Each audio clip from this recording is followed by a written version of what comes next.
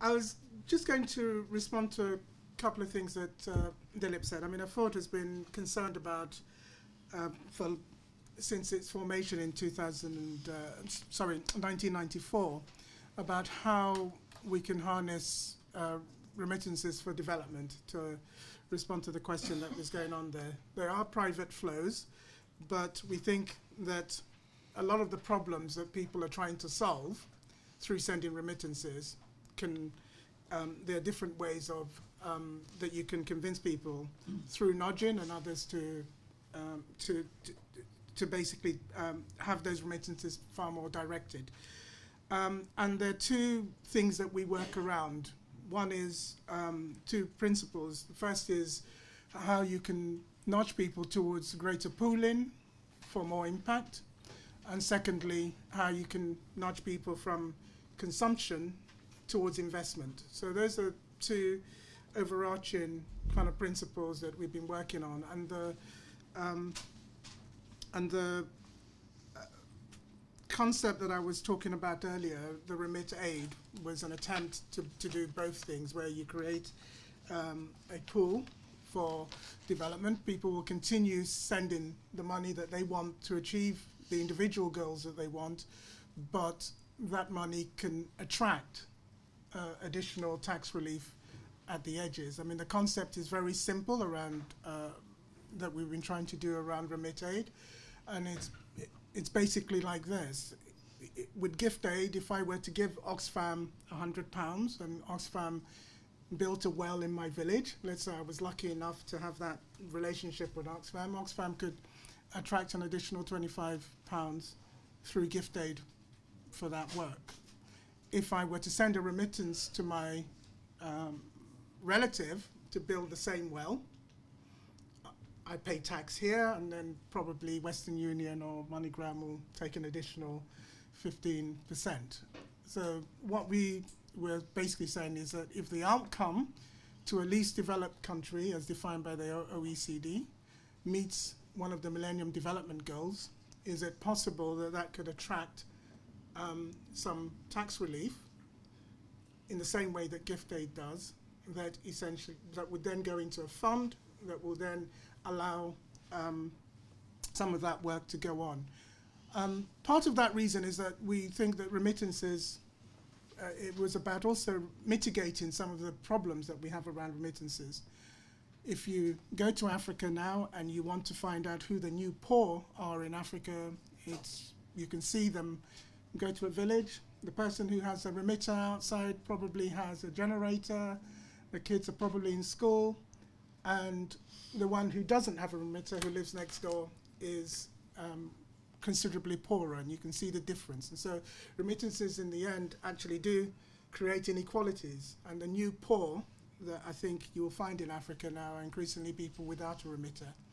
So part of what remit aid is trying to do is to mitigate some of those imperfections that you have with remittances, and to create a pool that can solve some of those other problems for those who are excluded. I can talk a little bit more about what remit aid is trying to do and the way to go through that, and we can, there's a paper on the Ford's website that you can see in a lot more detail. But I wanted to respond to one of the other issues that Dilip mentioned, which is really about the post-2015 architecture and the importance of bringing in migrants and diasporas into that architecture, and not just their remittances. We know, as Dilip is saying, that I think he said by 2016 it will be at least $500 billion that migrants and diasporas around the world are sending as part of remittances. We know from World Bank figures that on average each of those migrants impacts 4.5 people.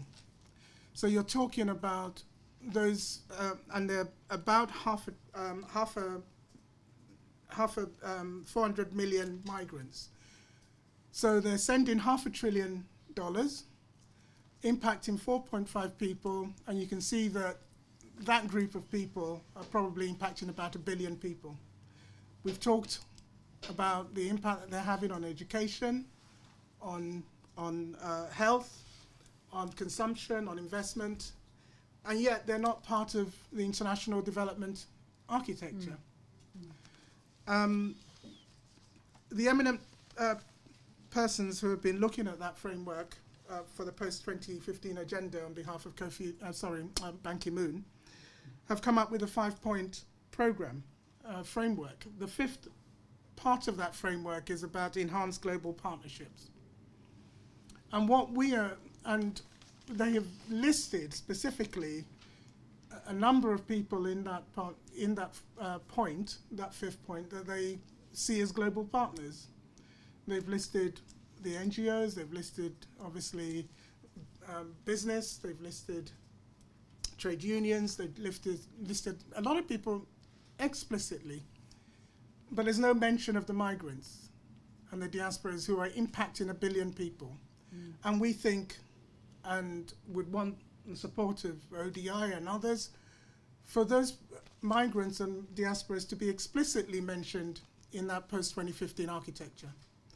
Because we can have these meetings where we talk about the migrants and what's being done to them, but until they have their own agency to be at the table to argue about how they want their monies spent, then, you know, as Chooks was saying earlier on, it will always be, you know, issues about those poor Africans.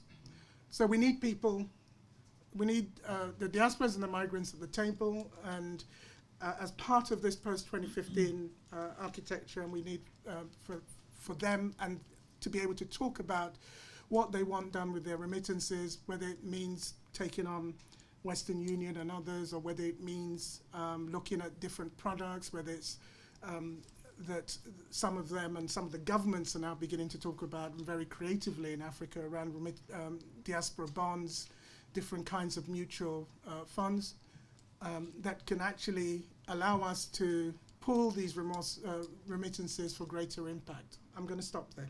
Thank you. That was very, very good. Thank you.